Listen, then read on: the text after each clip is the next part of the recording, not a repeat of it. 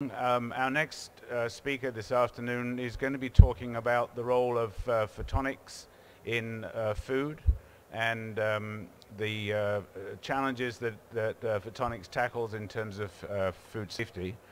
His name is Richard Crocombe, and his education is originally in chemistry and spectroscopy at Oxford University in the UK, and then his PhD from the University of Southampton. His industrial career has focused for more than 30 years on product development and commercialization of new technologies and their applications. For the past 15 years, he's worked on handheld and portable spectroscopic instruments, X-ray fluorescence, near-infrared, mid-infrared, Raman, and gas chromatography with mass spectrometry.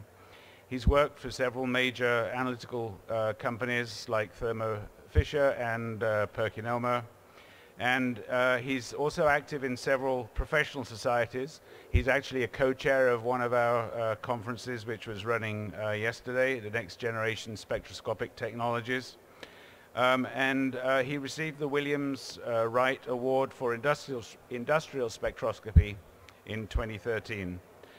He was also guest editor for Applied Spectroscopy in May of 2016, an issue that was concentrating on portable spectroscopy. So without further ado, Dr. Richard Crocombe. Okay. Thank you. I guess I'll stand over here. What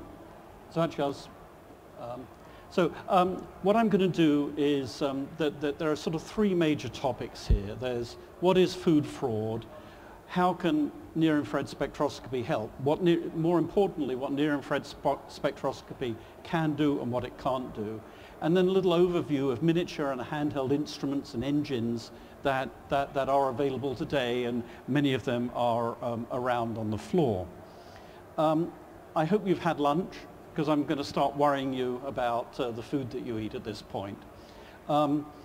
There are some recent books on food fraud, and I just highlighted a couple of these. The one on the right is an 800-page monograph that goes through by analytical technique, what it can do for food, and then goes through various types of food, talking about how those analytical techniques apply to that food and what's been found over the years. And so it's a very comprehensive scientific monograph. The one on the left, Sorting the Beef from the Bull, is written at a somewhat more popular level, but one of the authors is a professor of analytical chemistry and a fellow of the Royal Society, and the other author is a science writer. So it goes into lots and lots of the cases of food fraud that have happened recently. If you want to, if you do a quick Google search, you'll find a lot of stuff. There's a good article in The Atlantic about 18 months ago, which actually summarizes a lot of details. And so I've taken some of the pictures from that article. So this talks about the most common types of adulteration in food, substitution and dilution being the largest, inappropriate additives, etc. And then look at the reported incidents. And you may not realize this. The single most adulterated or counterfeited food is olive oil. There's a lot of stuff going on in vegetable oils. Milk is the second, not so much in the US and Western Europe, but certainly in the rest of the world. Honey, and I'll actually talk about honey in a moment. That might not be one that comes to mind for you. Spices, a lot of counterfeiting, a lot of adulteration in spices. And then coffee, passing off coffee beans from one geography as coffee beans from a higher value geography, as an example, and even down to cheese. And so there's a lot of this. Each year, the economic impact of this is estimated as $15 billion. So this is not a trivial thing. This is a major issue with a major economic impact around the world. And the amount of stuff that's seized is quite amazing. You can see that in Europe, 20,000 tons and 420,000 gallons of counterfeit of substandard food and drink. And it talks about some of the things. Frozen Frozen fish thawed and spritzed with chemicals to look fresh, mozzarella made from expired milk and smoked in the back of a van, and vodka laced with antifreeze. So as I say, I hope you've had lunch. This is an infographic that I found on the web that essentially has the same information, just formatted slightly differently. Something else you may not realize is you go to the supermarket, you buy an apple. That apple could be 6 months old. The food producers have perfected with things like apples the art of making them appear fresh and storing them so they appear fresh. However, the nutritional content just goes down very rapidly with time. So you could be biting into a 6-month apple that looks fresh and looks crisp. It could have very limited nutritional content in it. So that's something else that you may not be aware of. So some examples. These are sort of mostly pretty well-known ones. The olive oil in Spain, that actually caused a lot of fatalities. That was a very serious adulteration incident. Diethylene glycol in wine in Austria, there was a relatively poor grape harvest, and so the wine was going to be rather thin and not very sweet, and someone came up with a bright idea of adding diethylene glycol, which imparts some body and some sweetness to the wine, but it's a component of antifreeze, so you don't really want to drink it. That probably set the Austrian and to a certain extent the German wine business back 5 years. Again, huge economic damage there.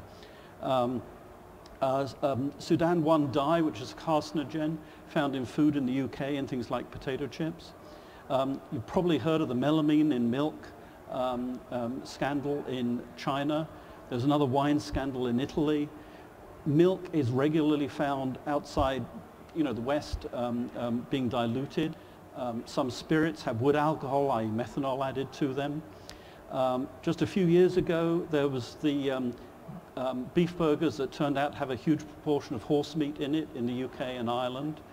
And honey laundering, which is an interesting term that I'll talk about in just a second. So the Sudan 1 food scare caused the largest recall in UK food history. And as I say, the Austrian antifreeze, the diethylene glycol in wine, probably set the wine economy in that region back about 5 years. Honey laundering, these are some interesting statistics. So in Malaysia, they produce 45,000 pounds of honey annually. Mysteriously, they export 37 million pounds of honey, or stuff alleged to be honey.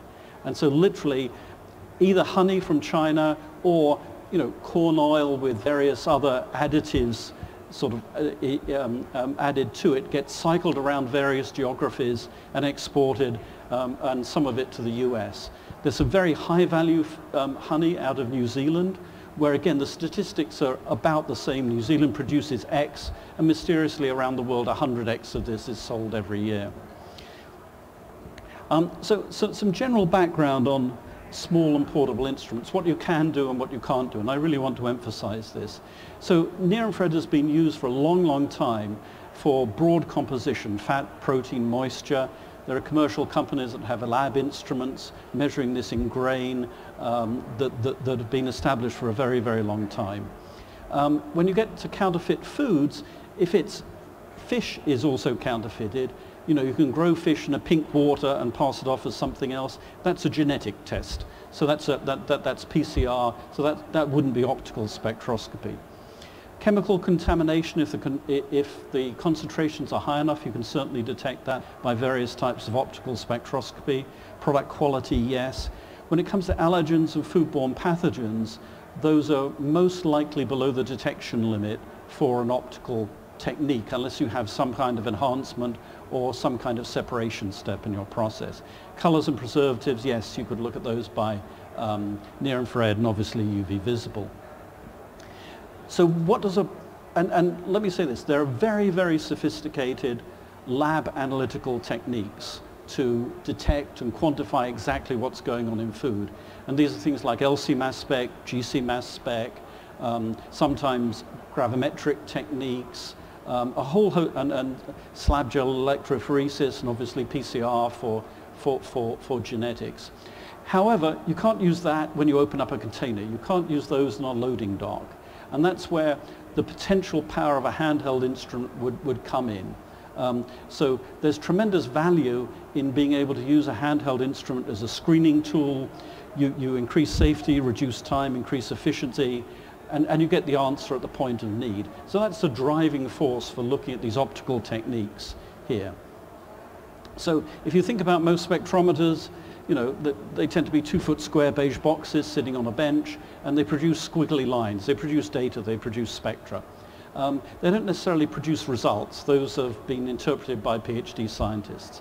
If you put an analytical instrument in someone's hand in the field, it absolutely needs to give answers. That person is not going to be a scientist. They're going to be well trained in something else, maybe an emergency response, but they want an immediate actionable answer. They want a red screen, green screen type answer. And they may be using it, if you're thinking about spills or nasty contamination instruments, they may be using it wearing protective gear. So you need to think about that interface as well.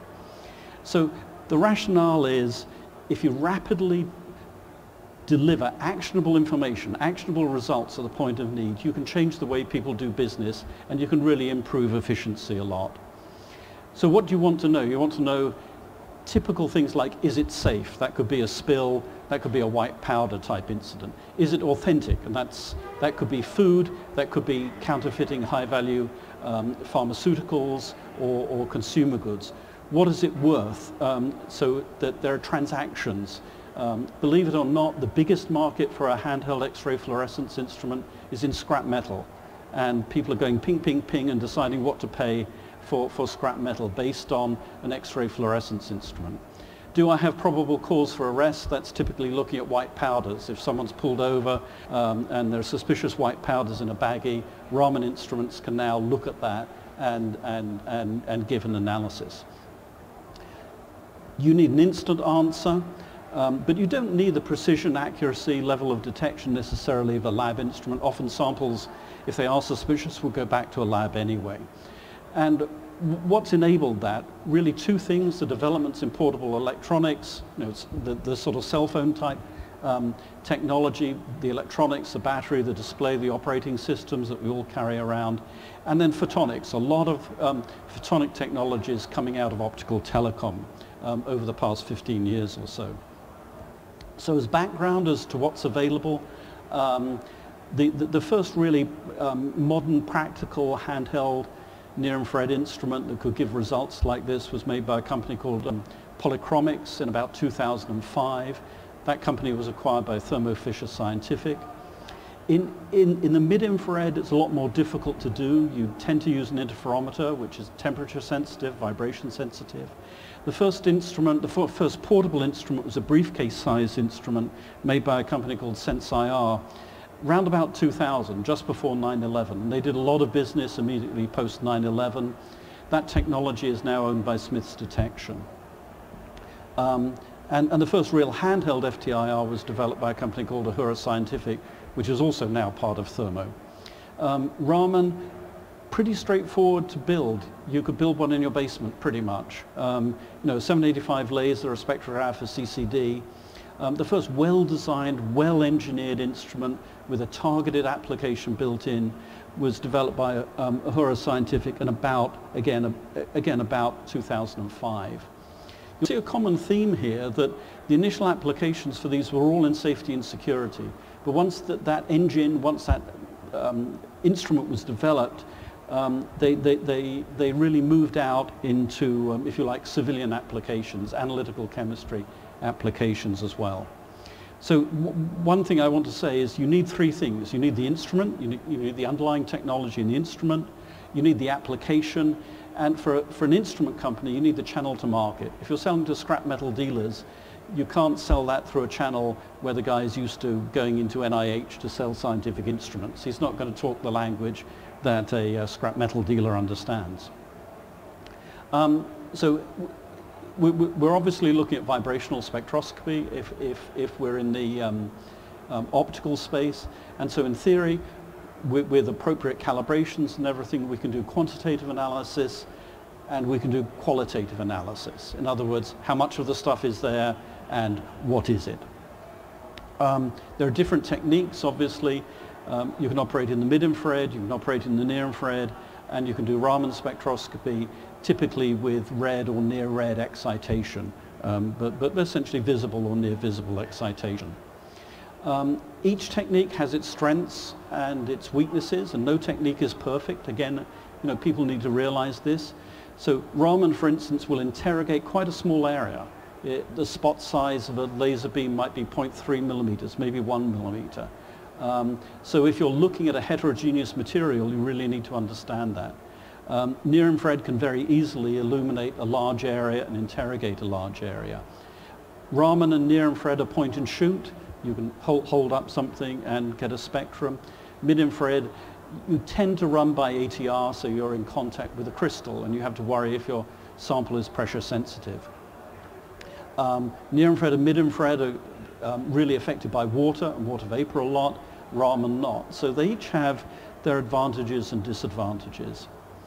If we look specifically at near-infrared, food type samples, food and ag samples are normally measured in reflectance without any sample preparation.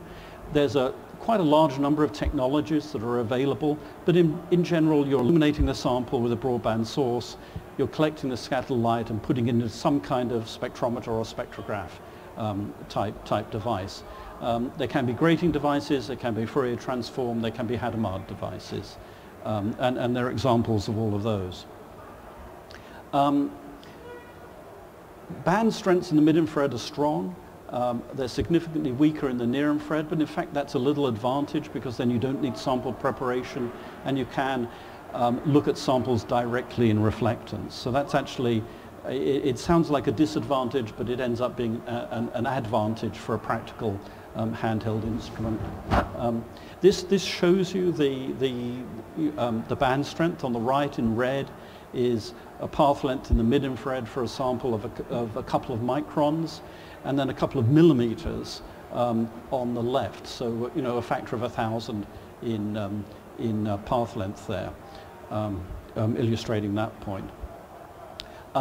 Just in the mid-infrared, if you try to obtain a sample, a spectrum of a sample of a bulk material by reflectance, and if you don't do sample preparation, you can actually end up with very distorted spectra, and in near-infrared that doesn't happen. So again, that's an advantage that pushes a handheld analytical technique towards the near-infrared area of the spectrum. You can divide up the near-infrared, this should be fairly familiar to the audience, into different areas. The short-wave region where you can use a silicon detector, the mid-wave to 1.7 where you can use regular InGas, and then to about 2.4, 2.5 microns where you would use so-called extended InGas. And the type of instrument might actually change depending on the region that you're operating in because of the characteristics of those detectors and the noise characteristics of those detectors.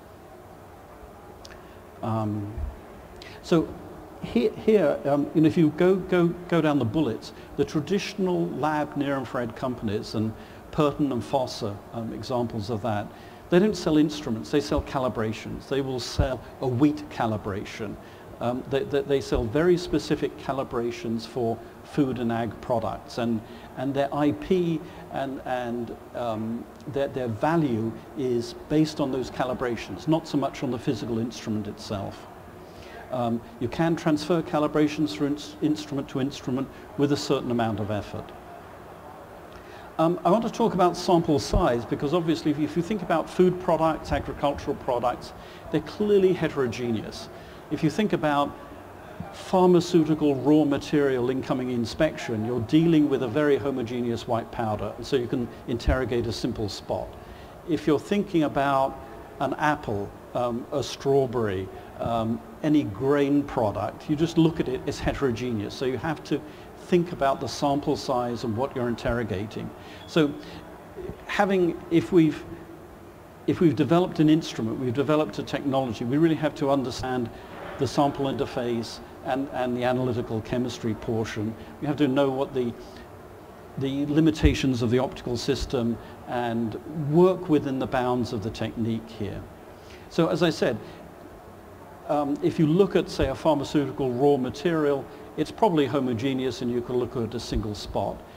Definitely heterogeneous materials are natural products, especially food, feed, and ag, and even pharmaceutical solid dosage forms are quite heterogeneous sometimes, and you need to be aware of that. And so for a homogeneous sample, you can look at a small spot. For a heterogeneous sample, you really need to think about how you're sampling. Are you going to sample many spots on the sample? Are you going to put in a sample rotator? Are you going to expand the beam to really interrogate the whole strawberry as an example? But you need to think about that.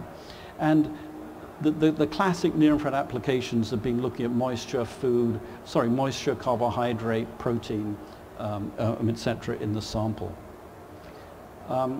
So the first caveat there, for a heterogeneous sample, if you're thinking about a handheld instrument with a miniature engine, you need to think about throughput.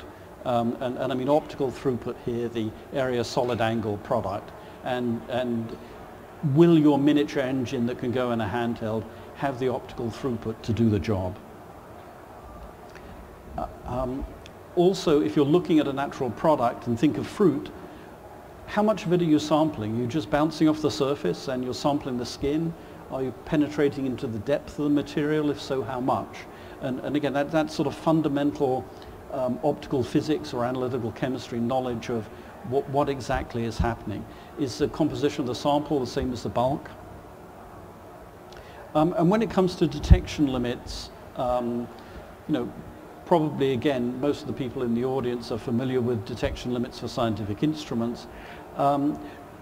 For this type of optical spectroscopy, the detection limits, because of the signal to noise of the measurement and the complexity of the data, is going to be between about 0.1 and 1%. And that's a very important number to remember as you think about what you can detect in one of these samples and what you can't detect. If you're doing trace analysis, you need a separations front end. You need a chromatography front end, and you'd be doing GC mass spec or LC mass spec. And in some cases these days, you'd be doing GC triple quad or LC triple quad to really push the detection limits down as much as you can. And so, phthalates in plastics, for example, it turns out that's actually quite a tricky measurement to make by optical spectroscopy. You can sort of just about do it to the detection limit that's required, but it's fairly challenging. And so that's just a limitation of the technique that you're using. And I'd like to draw your attention to this picture. Think of analyzing a blueberry muffin. It's clearly a heterogeneous sample. So, can you just point an instrument at it and analyze the blueberry muffin for its nutritional content? You've really got to think about that. There's variation within the sample to sample variation. If you bought a bunch of them at Dunkin' Donuts or something, what happens on a day-to-day basis or a year-to-year basis? So if you want to measure the nutritional content of a muffin, this is a very standard recipe here. But if you sample where the blueberry is, you're not going to get the fat content. And if you sample where there's pastry, you're going to get high fat content. So, and if the butter wasn't mixed very well, there could be localized domains with high fat content. I don't know if any of you know the Martin Scorsese movie Casino. Someone does. The Robert De Niro character goes on a rant. He's sitting down with someone, they're each having a blueberry muffin. One is just all solid blueberries, and the other one has one blueberry in it. And he goes to the chef, who looks completely befuddled, and says, from now on I want an equal number of blueberries in each muffin. And the chef is sort of saying, how on earth do you expect me to do that? I don't take how long it takes, just do it. Depending on the eggs you use, medium eggs and large eggs, the fat content is different. And now, talking about the detection limits, one of the proteins in peanuts that causes allergies is present in the peanut at about 0.1%. So now if you've got trace peanuts in a sample, that allergen is going to be at a very, very low level, but it can still have very serious effects for someone who's allergic. That's going to be below the detection limit for optical technique. Similarly, pesticides and fungicides, those residues are normally studied by something like LC mass spec or GC mass spec. In other words, a separation front end and then a very sensitive detector.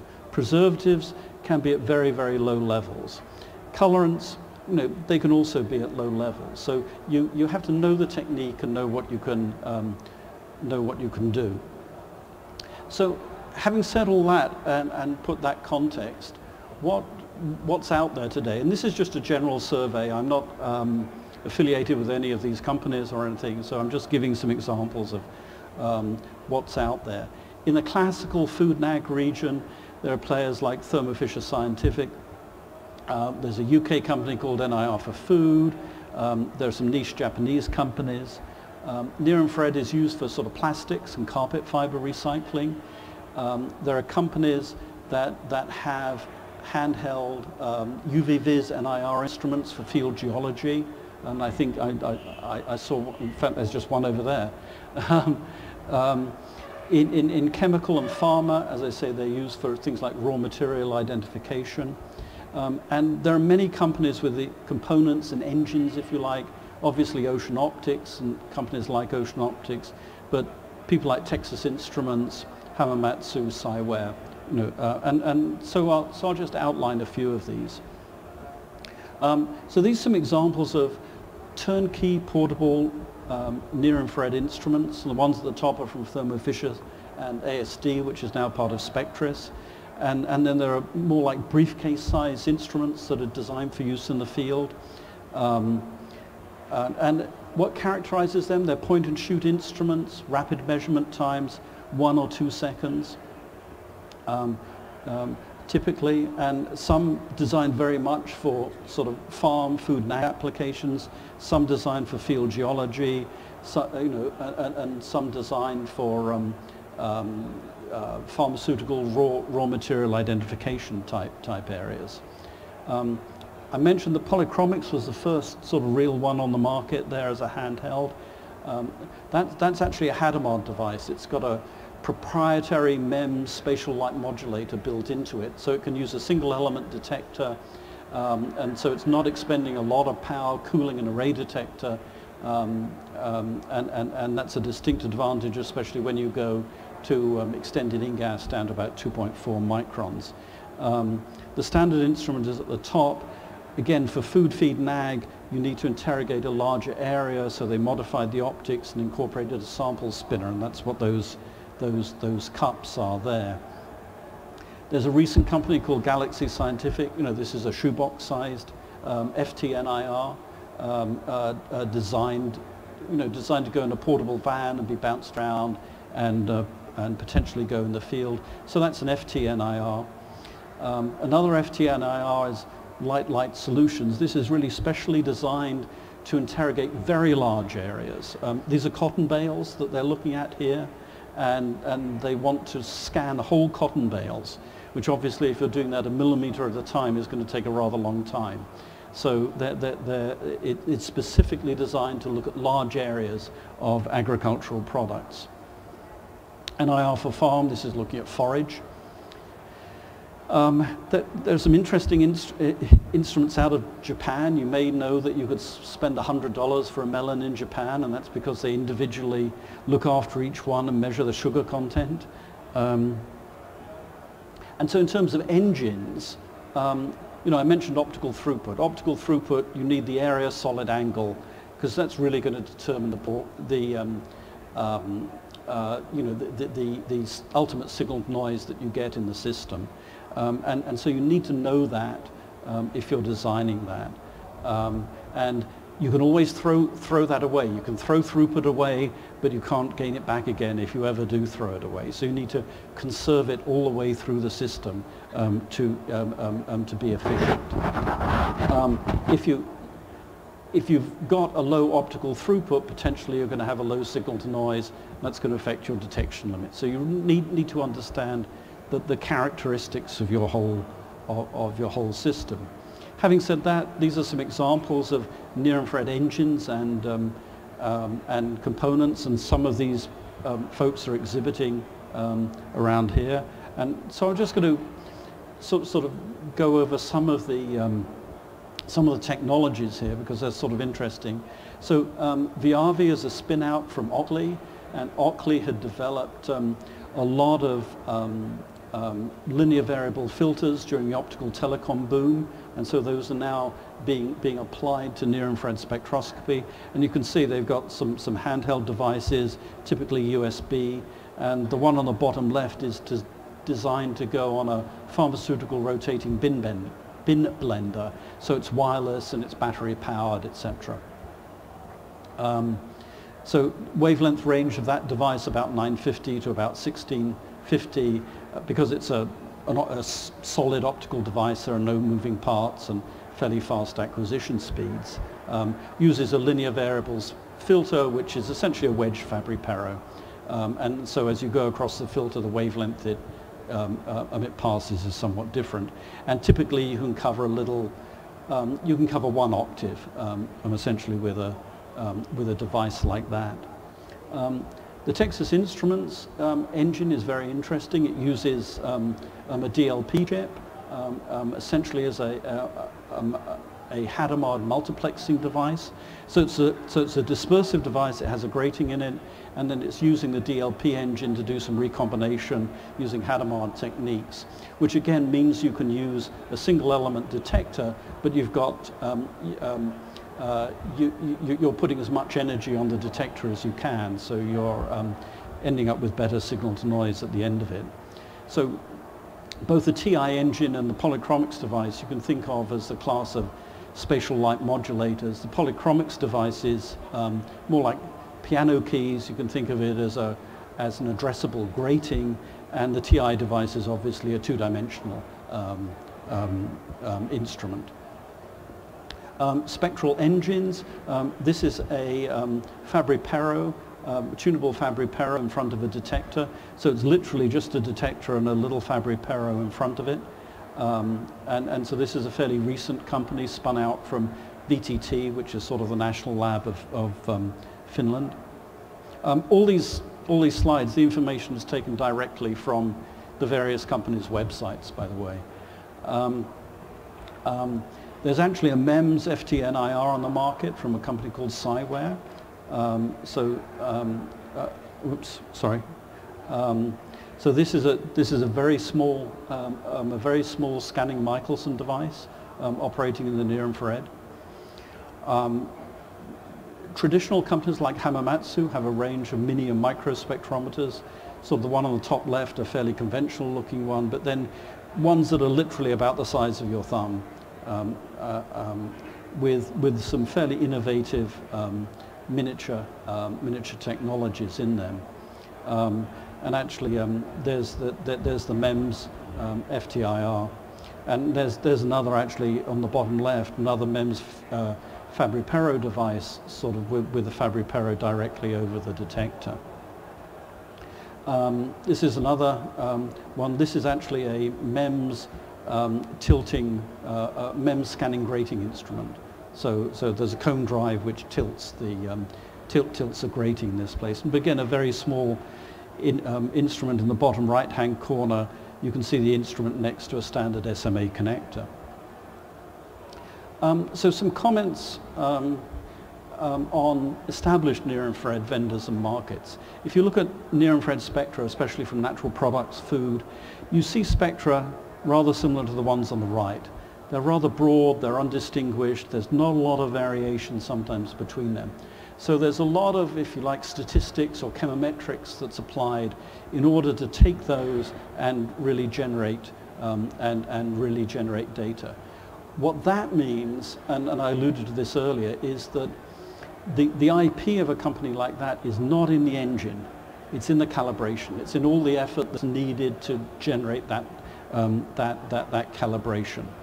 And so, you know, typically there are lots of sort of chemometricians, statisticians who are really working on these models. Obviously in a handheld you've got to worry about batteries and power dissipation and electronics and interference and things like that. But really the key IP tends to be in these calibrations. I wanted to mention there's a company called Illuminate, which is a sort of MIT Media Lab spin-out in startup in Cambridge, Massachusetts. So they have funding from Target, and so they're really trying to combine molecular spectroscopy, analytical chemistry, deep machine learning, massive data handling in order to analyze food and do some of the things that I mentioned about tracing food through the whole of the supply chain, looking at how things age, making sure things are fresh, making sure they're not fraudulent. This is a startup, but they're committed to a huge effort in collecting all this data. I want to be a little careful here. There are a number of what I call crowd-funded companies that are talking about very small devices selling to consumers. And I think they're exaggerating their claims, put it like that. Their thesis seems to be that users will run spectra of foods and upload the spectrum and the description of the food to the cloud. The problem with this is, again, if you don't really know what you're sampling and how you're sampling it, what does that data mean? And by the way, if you bought your olive oil and you sample your olive oil and it's fraudulent, then you're adding bad data into the database. So I don't think this is a reliable method. And at least in the early days on the websites, they had some, what I think are claims that are not really sustainable to detect allergens, because as I mentioned, allergens can be present in very, very low levels, still cause people problems, but be below the effective detection limit of a small device. And so there are a number of these companies out there. Again, I've just taken things directly from the company websites here. There's this one which is supposed to tell you actually what you're drinking, that it's like a little spectrometer built into your cup and it'll tell you what you're drinking. So the application issue, and really that's what I've tried to focus on, really understanding what an instrument can do and what it can't do. You need to understand what you're sampling. Is it the surface? Is it the bulk? Are you sampling a millimeter? Are you sampling several centimeters? Remember the blueberry muffin example here. And you can't rely on a product label as your reference data. You've got to run the reference chemistry. You've got to analyze a sample by a traditional method that's established by bodies like AOAC. You've got to do that to have the numbers to put into your calibration. Otherwise, you're not going to have a good calibration, and it's going to be a garbage in, garbage out type of situation. So, if you look at the literature, there's a whole bunch of both books and review articles on, firstly, food spectroscopy and handheld instruments for food. There's a lot of material that's out there, that's well worth reading, as well as the books that I mentioned right at the beginning. One of which, as I say, is an 800-page monograph, very, very comprehensive.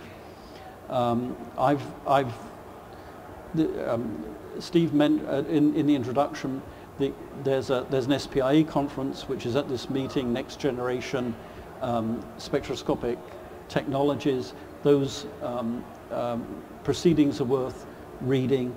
I was co-editor of a special issue of Applied Spectroscopy last year on this topic as well. And I just put up several of these companies you can actually see on the floor here. It's worth looking at the engines and the devices, and those guys over there are waving at me. I have no relationship with this company, but in terms of acknowledgements, several of the slides and materials actually came from people at Illuminate, who I think are probably taking the best approach to this. And so I hope I haven't worried you too much about what could be in your food and how it's how you can detect it. But I hope I've given you an overview not only of what the problem is, what the possible solutions are, but also what the boundaries on those solutions are, what you can do and what you can't do with these techniques. Thank you. Thanks, Richard.